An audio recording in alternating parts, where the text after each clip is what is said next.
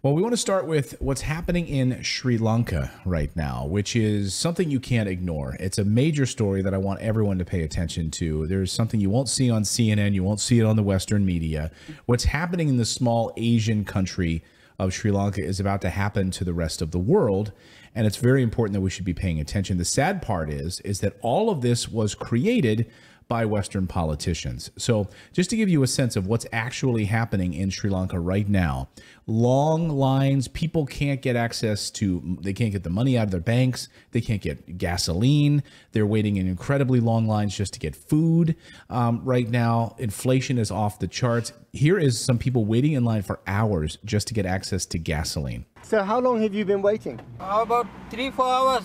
3-4 hours? Yeah, waiting here. Oh my God, for petrol? Yeah, petrol. Exasperated queues for tuk-tuks. Gas no, petrol no, diesel no, too much problem.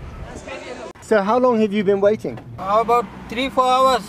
3-4 hours? Yeah, waiting here. Oh my God, for petrol? Yeah, petrol. Exasperated queues for tuk-tuks. Gas no, petrol no, diesel no, too much problem.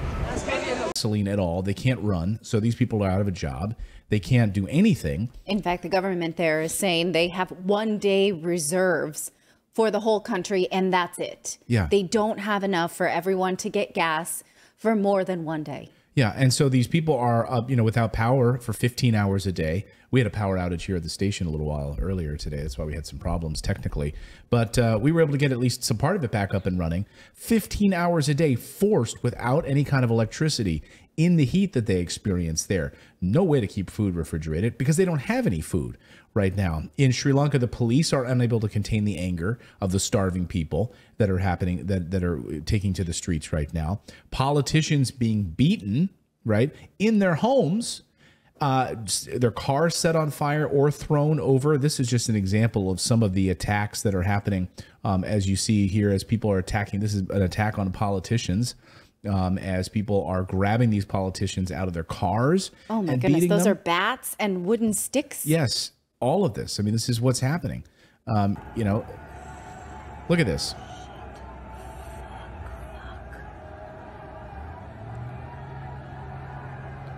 As they break through a police line. This is a politician being grabbed and beaten. They smash into this car.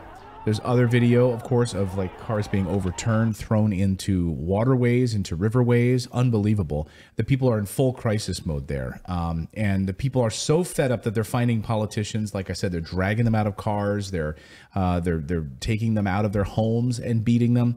And it is a full collapse of a society. Yeah. As people are used to living in it. Yeah, exactly. And this is all coming soon to Europe and the rest of the world. This is all something we should be paying attention to. But before we get further into the story, we want you to come over to redacted.inc, become a channel member there.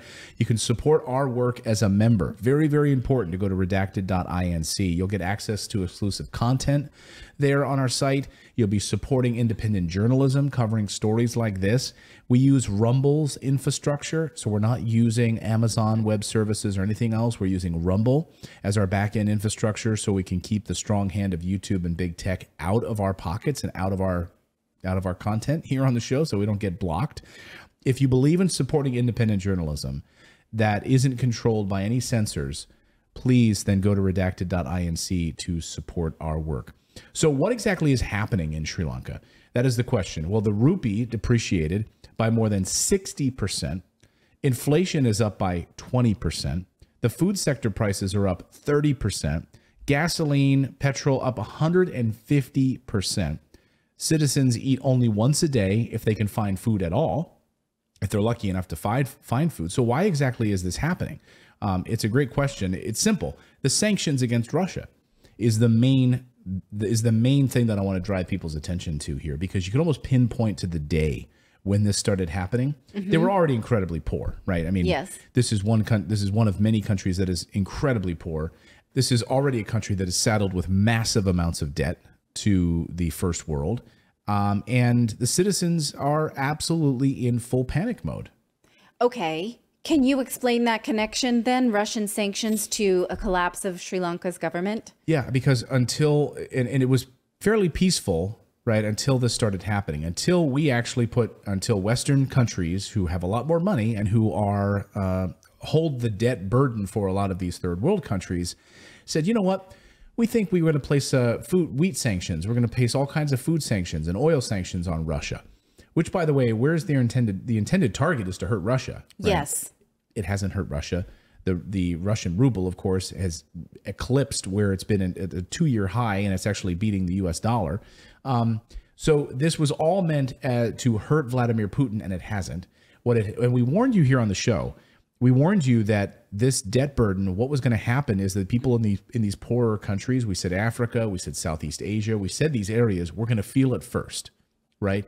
When we sanction people in Russia and we cut off oil, it's going to hurt the people that depend upon it on a moment by moment basis. So not just oil, but oil obviously is the biggest commodity that we're talking about, right? So the economic forces in play here, what you're saying, if I may summarize, right, is that there is a pool of supply, right, that the world is used to operating with.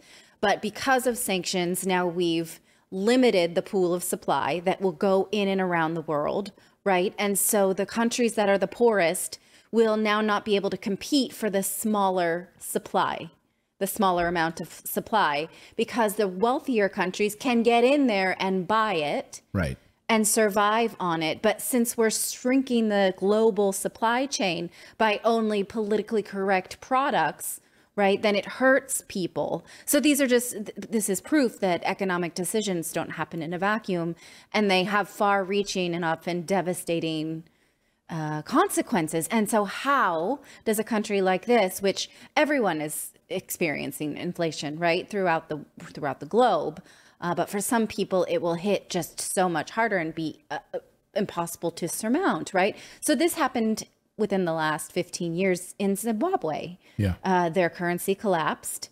They had absolutely no economy, and somehow they dug their way out. And so there is a way home through something like this, but what does it look like? Well, it's not happening anytime soon, and it's really, really brutal. It's not going to happen anytime soon. So yeah, we can wait and hope that it ends up like Zimbabwe, but meanwhile, the rest of the world is going to experience this. And we're already on the path for this. So I want to point out about these protests, by the way. So these protests didn't start out violent. They only turned violent after government forces attacked protesters, the peaceful protesters. And this is very, very important because you can see these images and you're like, oh my God, they're attacking politicians. They're burning, they're grabbing whatever food they can. No. These were peaceful until government forces, the very people that are keeping these people locked up, told that they can't have power. We have no oil. You can't get food. These are the rations you're allowed to have. That's when it all went to crap. Here is an example, explanation of that. And with the Prime Minister himself saying that things are expected to get worse before they get better, are you expecting to see that reflected in the street protest movement we were seeing last week and into this week? So the street protests have been there for several months now. These have been very much citizen-led, peaceful protests till violence erupted last Monday. And that violence came, I want to be very clear, from the government side, so that it was state-sponsored violence targeting the protesters. So I think what this is highlighting, right, what's so interesting, right, is that Western forces can say, well, we're going to shrink the supply chain of commodities globally. So wheat are only sanctioned to buy from certain places, gasoline, other power, pipelines, so basically everything has been shrunk.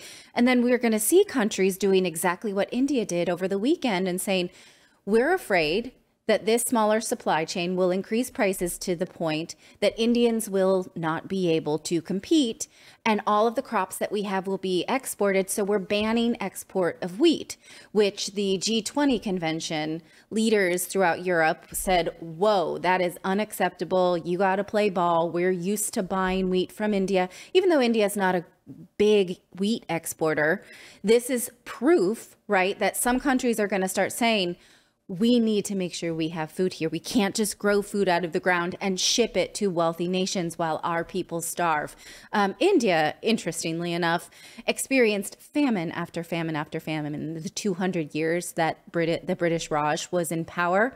35 million Indians starved, while millions of tons of wheat were exported to Britain from India. So India learned its lesson, and they're saying, we're not going to do that again. We're going to make sure that we actually do not die of starvation here. So whatever we've got here, we're going to keep a close eye. So I think that other governments will start to do this. We will start to see exported and imported products continue to rise. So if you're the kind of person who's really used to getting your avocados from Mexico, right, this is going to affect us all more than just that. Like, I know avocados are a luxury product, right? Gasoline and wheat are not. Right. Well, Sri Lanka's debt crisis is a warning to the world, because the World Bank says a global debt storm is coming, and it could engulf 107 countries, 70 developing countries, and make their economies fall like dominoes. So what are the threats they're actually facing? These poor countries are in a massive debt to these rich countries, which keep them in a cycle of poverty. Then add on top of that the Western sanctions against Russian food and oil, and you see what's happening before our eyes. The United Nations issued this warning that 107 countries have severe exposure to the Ukraine war. Yes, the Western sanctions against Russia are crushing everyone else but their intended target of Vladimir Putin. That's 107 countries with a total of 1.8 billion people. So just for a frame of reference here, when you think about this, Sri Lanka has a population of 22 million people. It's relatively small, yes, right? So what happens, though, when what happens in Sri Lanka starts happening in, say, a country of 60 million, right? It's a population of 60 million. Well, we don't have to guess, actually, because it's actually happening already. Here's Italy yesterday. Take a look at Naples, where it's turned into basically a war zone.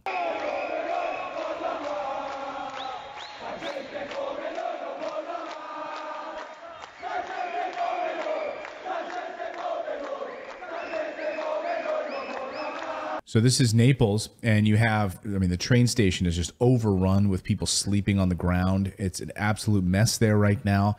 And this is what's happening right now. These citizens rising up against Mario Draghi, saying, we want to work, let us work. Stop with the lockdown, stop with the masks, stop with the restrictions, stop with the government mandates. You have kids in school, it's been 30 degrees. And these kids are forced to wear masks and sing. So they're like singing and they're sweating, and they don't have air conditioning. So they're sweating their asses off, and they're singing with these masks on, and they're miserable. And the people are saying, we want to work. And this is not the only, you've seen protests now all across Italy. But of course, remember, all of this is just Putin's price hike, right? That's well, also now in Sri Lanka, the government is having to print money to pay government employers, like literally print money. So, the economy already tells us what happens when that happens. I want to sort of wrap up this segment, though, with the story that I heard on our good friend Tom Wheelwright's podcast, the Wealthability podcast, about when he visited Zimbabwe and his tour guide told him how he survived the economic collapse, when basically all of the money in his savings account was worth nothing. He could buy nothing. Right? There was no gas. It was this situation. Right. And he said, well, what I did was every time I got a paycheck or was able to earn some money, I would buy a sheep or a goat or something that produced, so that I knew that I could continue to feed my family. Not everyone, obviously, in those crowded cities in Sri Lanka can buy a sheep or a goat or house it or feed it, right? These things are an issue.